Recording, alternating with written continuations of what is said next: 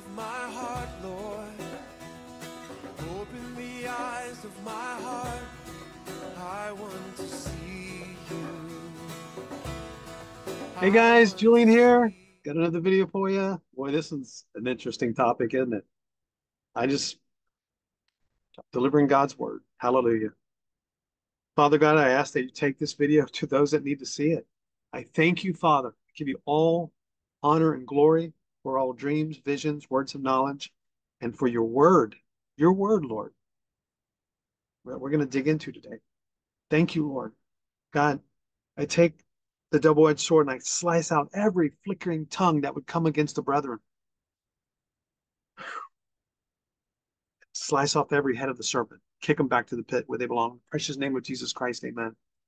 So, guys, I was praying the other day, Lord, what would you like me to speak about? Right? He told me to speak about some of the old topics that I had. The thing he said, recirculate them, right? I read that. I read that to you guys. So recirculate them. So I said, okay, Lord, what would you like me to speak about? And I said, would you like me to speak again about the Holy Spirit? And he gave me this message. Hallelujah, right? Woo! Praise God. You're awesome, Lord.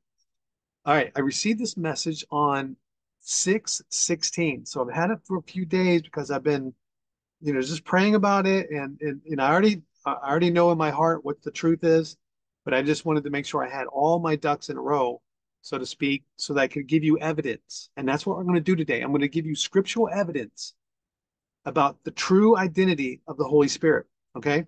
Now, I want to ask you to to not make any rash decisions. Okay, because here's kind of what God is doing. You know where he told Gideon to lead the 10,000 down to the river, and based on how they lap it up, then the 300 are gonna stay.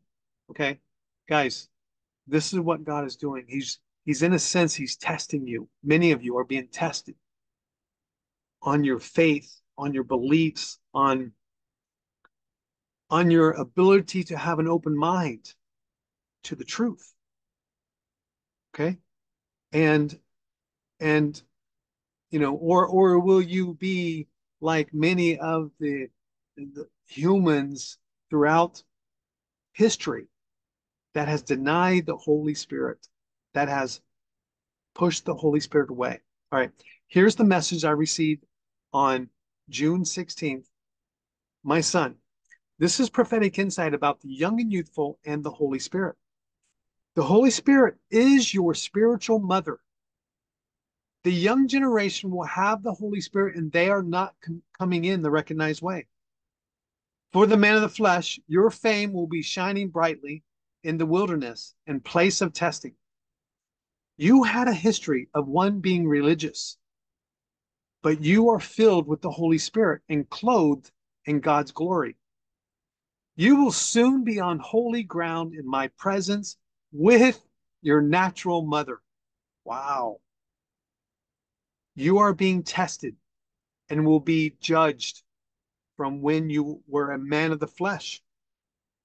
You will be on holy ground in my presence for judgment. The race of faith has been your heart, and your heart is the birthplace of faith. And the sword comes from the heart.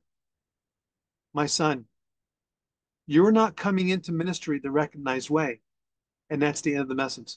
So I wanted to point out just three things real quick. This is, guys, these are not my words. These are words from Father.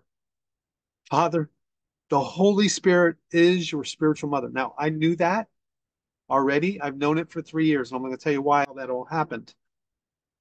Second thing, he says, um, you were one who used to be religious, okay? But you are now filled with the Holy Spirit and clothed in God's glory. You might say, well, what's God's glory? That could be the many dreams and visions that I've been giving. Also, he says, you are going to be in my presence with your natural mother. Woo! Oh boy, that she might be a test. She might be a witness. Uh, I was probably the black sheep of my family. My mom had 7 kids, and I was the middleman. And so, wow. But listen, don't turn it off, guys. I'm going to go into details on what the Lord has showed me on scriptures about how the Holy Spirit is our spiritual mother. Okay.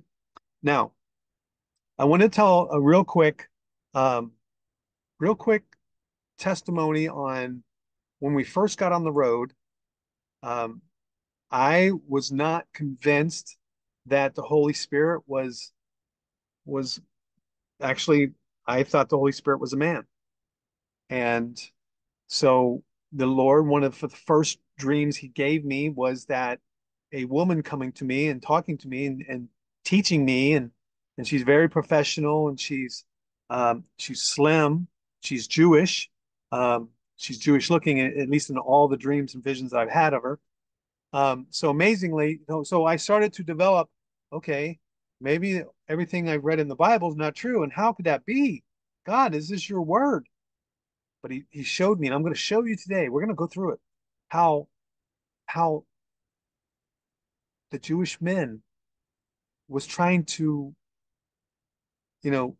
hide truths, and they still do it today. They still do it today. They're hiding the truth about Jesus being the Messiah. They've actually taken God's word out of the Torah. And that's the truth. That is the truth. Okay. So we were on the road, and I had a vision of this white house, and it was a farm. And the Lord said, go there and deliver a message. So I had a message. The Lord gave me a message, and I took the message with the team, and we went and knocked on the door, and the man came. Well, after knocking, the team kept saying no one's here. And I'm like, well, there's smoke coming out of the chimney, so that tells me that someone's probably in there. So it was an old farmhouse built in the early 1900s, like 1901 or some, maybe even 1899, down on the river. And so we went there. I went there because God said go there. Okay, we did. We went there, and I kind of told this story before, but I know I have a lot of new subscribers. We went there, and finally, someone, after knocking and knocking, probably for 15 minutes, someone finally came to the window and said, what do you want? I said, and I told him, I said, I've got a message from God for you, you know, and and I wonder if I heard that do do do do do do do do playing in the background, right? But and I'm sure he thought, oh boy, okay, great, I got a cuckoo guy here, got a message from God, sure. Well, he says, what's the message? I said, well, if you open the door, I can share it with you. I need to read it to you. That's my directive. That's what I've been told to do. Read the message to you. So he opens the door, and he's an older gentleman, probably in his early 70s. And I'm like, so I read the message to him. And it was specifically talking about him, who he was.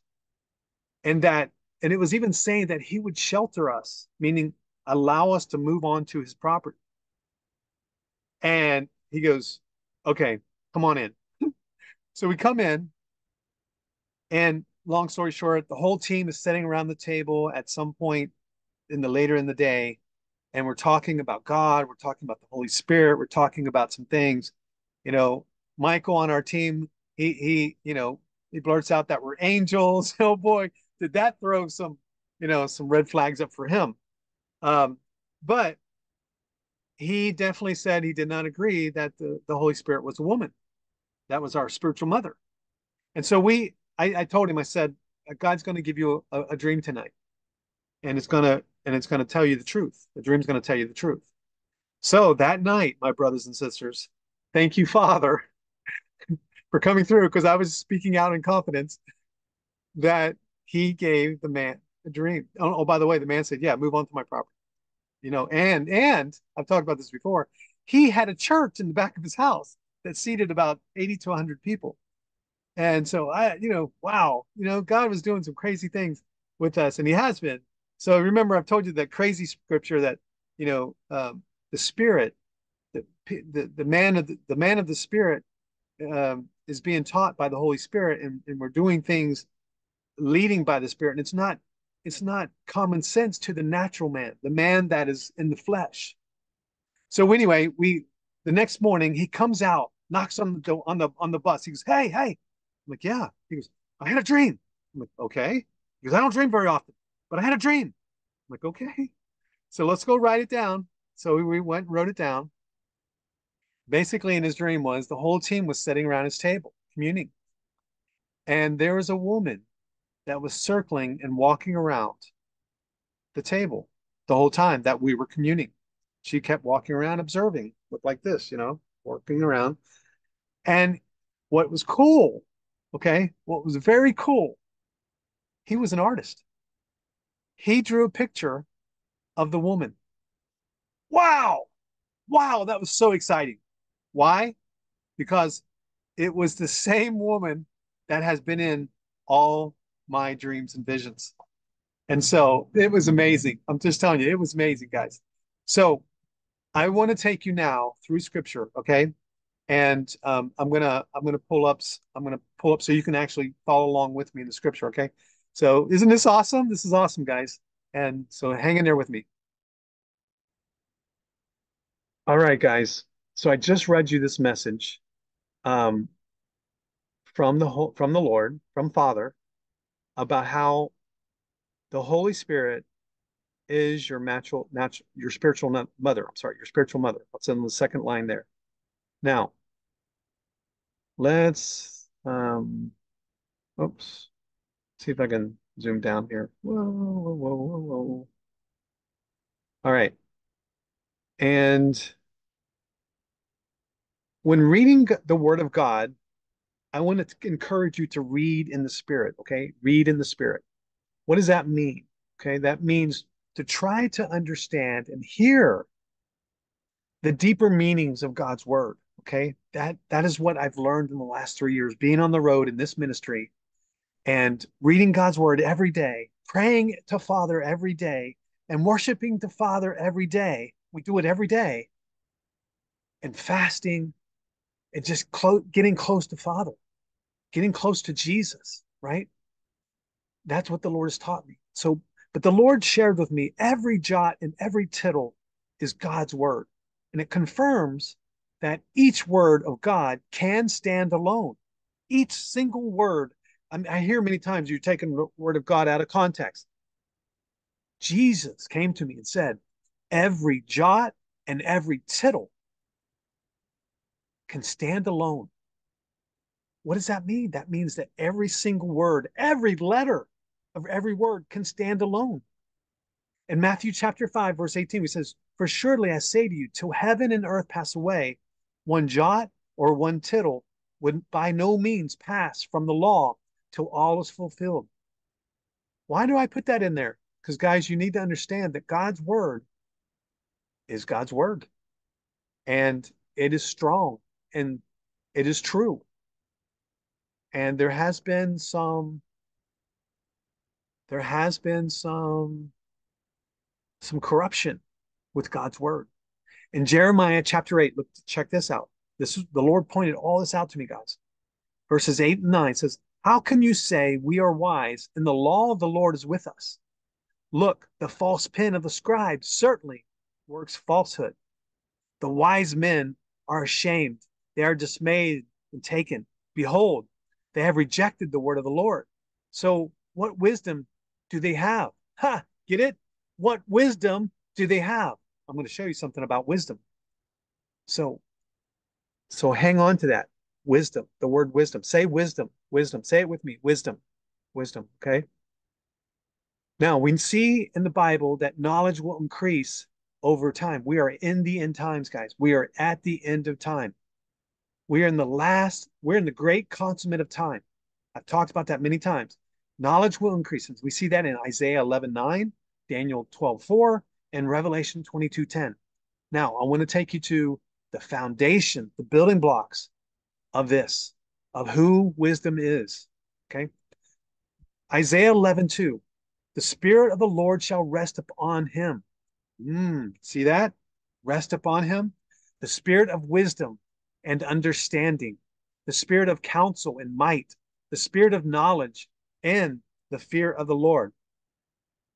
Rest upon him. Think about the dove resting upon him. When John the Baptist, we saw there, behold, the Lamb of God. And when he baptized him in the water, in the Jordan, the dove came down, Okay, the dove came down, and the Holy Spirit's telling me, don't forget to tell them that the dove in Genesis in chapter 8, when Noah was working with the dove, it was a she. It was a she. That was the Holy Spirit going out about and coming, going forth and coming back, working with Noah as well. In 1 Corinthians chapter 2, verse 7 says, but we speak the wisdom of God in a mystery. Listen, listen. The hidden wisdom which God ordained before the ages for our glory. And then in Proverbs chapter 3, verse 19, the Lord by wisdom founded the earth, by understanding he established the heavens. Guys, wisdom has been around with God. In mystery, we see in mystery in 1 Corinthians chapter 2, and wisdom helped God found the earth and the heavens. So wisdom has been with God since the beginning. Do you understand that? Do you see that? Now, in Proverbs chapter 1, 2, 3, 4, and 8, it talks greatly about wisdom. Okay? It talks greatly about wisdom. Wisdom is the Holy Spirit, brothers and sisters. It's your spiritual mother. Wisdom is your spiritual mother. I'm going to keep going. Don't hang up on me. Okay? Let's go. Here we go. In the Hebrew Greek translations, there's been a mistake. The Lord showed me this. The he, she, and it could not be translated properly from the Greek. So this caused translators to list the Holy Spirit as a he, because he, she, and it was all the same to the translators. There are three places where we can see this confusion in translation of him, her, and it. The story of Christ being arrested and the woman confronting Peter while warming around the fire in Mark 14, but she is called a man in Matthew chapter 26, verse 69 through 79, 5. Okay, and there's the chapters, and there's the books. It says Matthew, Mark, and Luke, and there's the references. I'll put all these scriptures in the description box. Please take it all to the Lord, to the Holy Spirit for confirmation. Hallelujah. And if you have the Holy Spirit in you, she will confirm it. Guys, I used to, till I was 55 years old, I believed that the Holy Spirit was a man until God showed me and said, nope, nope, nope, nope. Got a problem here. And oh boy, in another dream I had, and I'll just share this real brief before we go on. I said, Lord, would you show me another picture of the Holy Spirit and just, just let me see her again, or let me see her in a dream, in the spirit, moving in the spirit, right? In a vision. If I see her again. He comes back, but he shows me the Holy Spirit. You know, I will say the Holy Spirit as my spiritual mother is I'm proud to have her as my spiritual mother. Praise God. Hallelujah. In Numbers chapter 22, we also see where the donkey is female, yet Peter says in 2 Peter that the donkey had a voice of a man. Other translations say it had a human voice, but Peter says a voice of a man. So, you know, there's the he, she, it. There's some translation issues going on there. Lastly, in John chapter 15, verse 26 says, but when the helper comes, whom I shall send to you from the Father, the Spirit of truth who proceeds from the Father, says he will testify me. It should really say she will testify me based on the word of God, the message that I was given. And believe me, guys, I've tested the Spirit on everything the Lord gives me. I test the Spirit on everything. In Genesis chapter 8, speaks of the female dove. In Matthew chapter 3, the dove comes down upon Jesus, right? And I just read that to you, how the spirit of wisdom will come upon him. In Genesis chapter 2, now let's get into a little bit more, okay? In Genesis chapter 2, verse 24 says, pointing to the fact that Adam left his father and mother. Here it is. Therefore, a man shall leave his father and mother and be joined to his wife, and they shall become one flesh. Okay, so there it is. It's plain as day. Therefore, a man shall leave his father and mother. Who is the first man? That's Adam. Thank you, Holy Spirit. That's Adam. Adam was the first man. He left his spiritual father and mother, father being Father God, and his mother being the Holy Spirit or wisdom. In Ephesians 5:31-32, we see God the Father, Holy Spirit, the mother, and Jesus separated from them for the bride of Christ. Here it is. Here's the scripture. For this reason, a man shall leave his father and mother and be joined to his wife. See, he's basically quoting what's in Genesis. And the two shall become one flesh. Listen to this. This is a great mystery. But I'm speaking to you about Christ and the church. Okay. What is the great mystery? The mystery is that the Holy Spirit is the spiritual mother of all of us, guys, all of us. All right. In Matthew chapter 11 and Luke 7:35, but wisdom, the Holy Spirit, is justified by her children. Here in Matthew chapter 11, the Son of Man come eating and drinking. They say, look, a glutton, a winebibber, a friend of tax collectors and sinners, but wisdom is justified by her children. What could that mean? For John the Baptist came neither eating bread nor drinking wine, said he has a demon. The Son of Man has come eating and drinking, and you say, look, a glutton, a winebibber, a friend of tax collectors and sinners. But wisdom is justified by all her children. What are we talking about here? What does that mean? But wisdom is justified. Wisdom is the Holy Spirit. Everyone who has the Holy Spirit will speak the Holy Spirit, and she'll be justified by their children, those who are filled with the Holy Spirit. Like Stephen, another example, Acts chapter 7, the whole book, the whole chapter of Acts chapter 7. Check it out. Go read it yourself. And First Kings chapter 11, verse 41 says, now the rest of the acts of Solomon, all that he did and his wisdom, are they not written in the book of the acts of Solomon? Okay, this scripture ties to the Holy Scriptures to the wisdom of Solomon, which refers to more in depth of the Holy Spirit's identity. The wisdom of Solomon is apocrypha for the King James Version.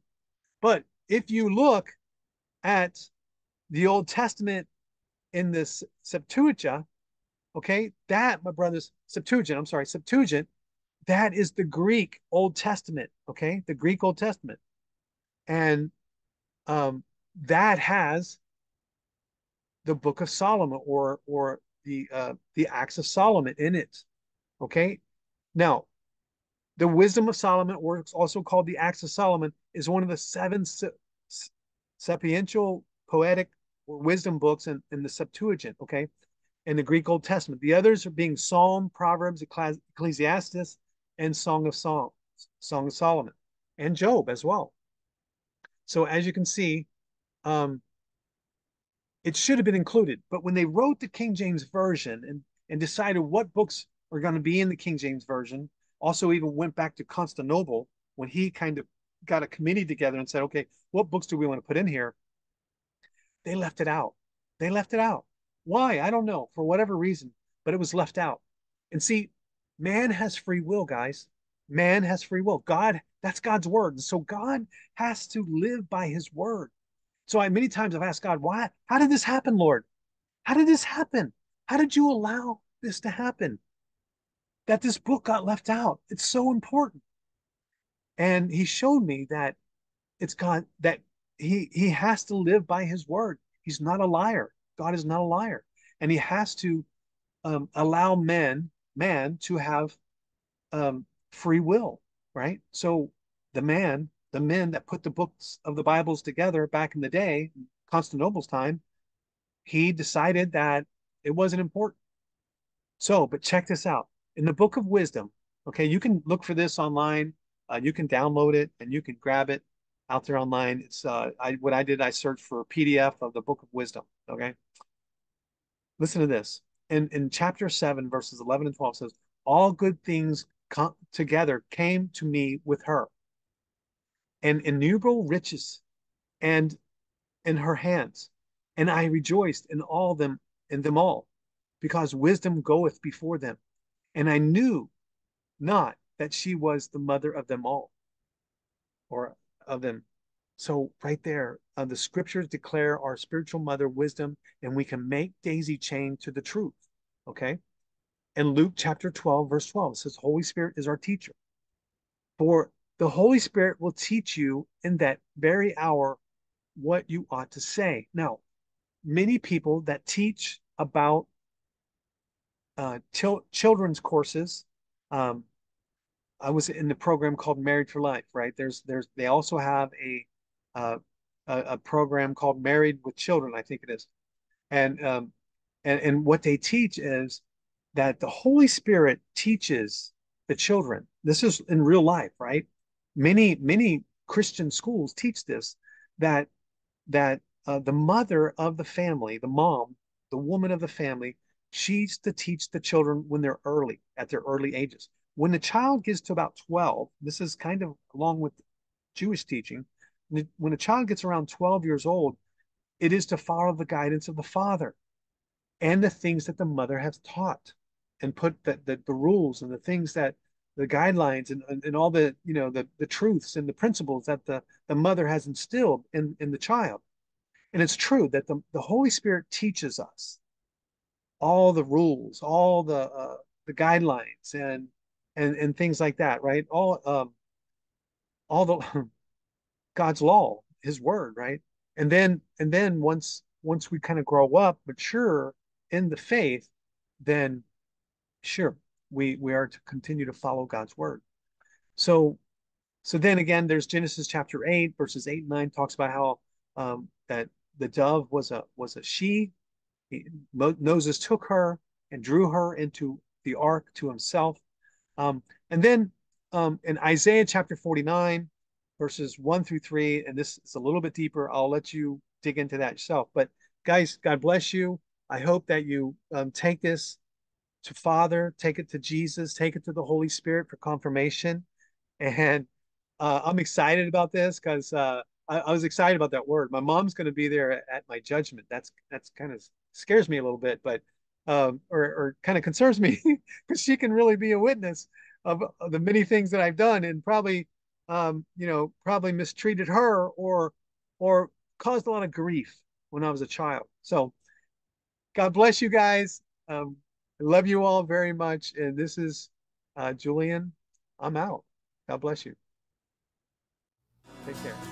Holy, holy, holy, I want to see you. Ladies, sing, open the eyes of my heart.